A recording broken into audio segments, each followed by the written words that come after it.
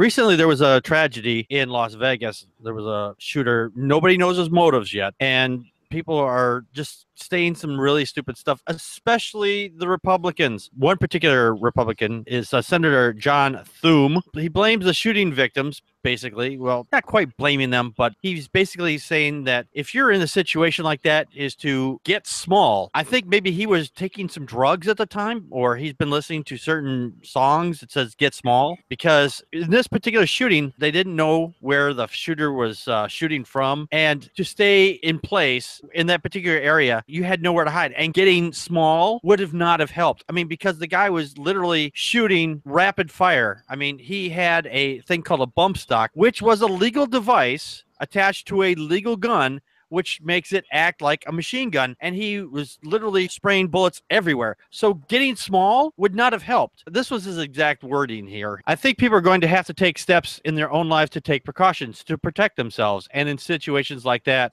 try to stay safe. As someone said, get small. Sometimes I hear this like in movies with the military or whatever. They say try to get small, try to stay undercover. That's where that's probably coming from. But the fact is, you're at an outdoor concert. In this particular concert, there was like nowhere to hide. Where are you going to get small at? Atheist Ranger, your thoughts? Well, this Republican is just rather dumb because, and I can't believe I'm about to say this, but if you watch, I think it was like the third Star Wars movie, having the high ground is important, especially with a gun. Mm-hmm. If you're high up and you're shooting down low, there's not many places you can hide. Yeah, exactly. I mean, this guy was literally spraying bullets everywhere. From what I understand, there was about 400 people that got hit, roughly, give or take. And fortunately, the body count was kind of low. I mean, it was 59 people, 58 plus the shooter, which was 59. So the fact is that so few people actually were killed in this. It's amazing based on how many bullets the guy spread out. And the fact is that he was firing, according to the police department, for over 10 minutes, about 11 minutes approximately. So the fact is that so many people were able to survive this is amazing in itself. But this guy's comments are still amazingly stupid. Yeah, this man clearly needs to talk to someone like in the military because, when it comes to dealing with a gun, like any other combat situation, having the high ground is important. Exactly. Tucker, your thoughts? Well, he's clearly an idiot, and he's trying to rationalize his beliefs that, we've got to have as many guns as we possibly can because, it's not only having the high ground, it's the fact that, this is a broad open area. So even if he'd been at ground level and just swept his gun back and forth in front of the crowd, he would have mowed down hundreds of people. Exactly. If he had just been on the ground level. And there was indications the shooter was hoping to survive after he had done this. I imagine that he was trying to get up there. He was going to shoot for a while and then try to get out of there because he had actually set up cameras in the lower parts of the building and in the hallway in which he was in. He was kind of hoping it's like, okay, if I see these people coming, I'll be able to, walk out like I was like one of the guests that didn't know what was going on, And of course, then there's the fake story that's been running around the internet saying, oh, there was a second shooter, when this has already been debunked thoroughly as well. So if you hear anybody that passes on a news story to you say, oh, there was two shooters and the media's not covering it, it's because it's baloney. It's total nonsense. It's been thoroughly debunked. I've been in Nashville, down at in the center of the city. Basically, they have a fireworks display on the 4th of July. And I went there one year, and it was really amazing because of the, the reflections and the echoes you heard off the buildings as the fireworks went off. Yeah.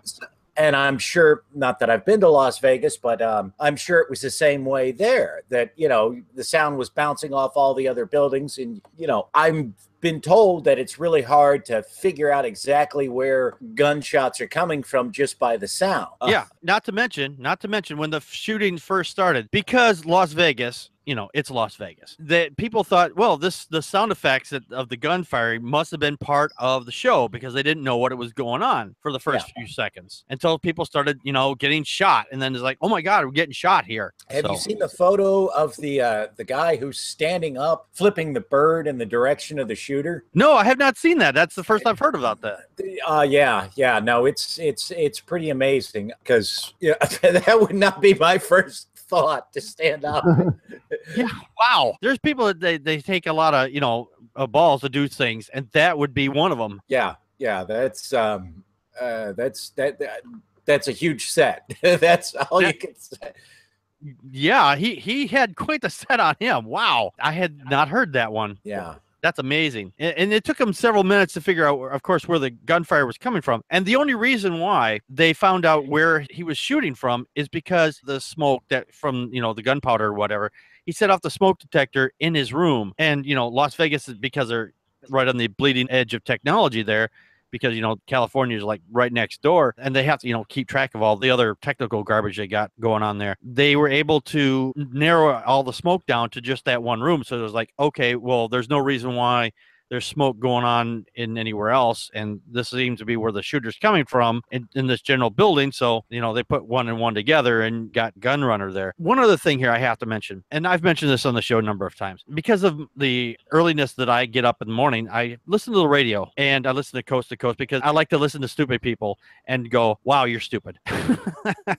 But Sunday night, Monday morning, when I was heading into work, I was listening to this and they were talking about it had just happened. And the radio announcer, whoever it was, George or whatever stupid idiot that was on that morning, he was saying that there was a person of interest. It turns out it was the girlfriend. And they were saying, oh, well, I hope she does the right thing and kills herself, because apparently this guy had killed himself. And it's just like, they can't find her, but they hope that she had killed herself too, based on what his actions were. And I was thinking, wow, you people are immoral monsters. And this is a program that all gets on there. It's like, oh, let's talk about God's love and all this other happy nonsense. And I'm like, you're very, very not loving if you're going around saying, well, this person who was not even there should kill themselves because reasons. Yeah.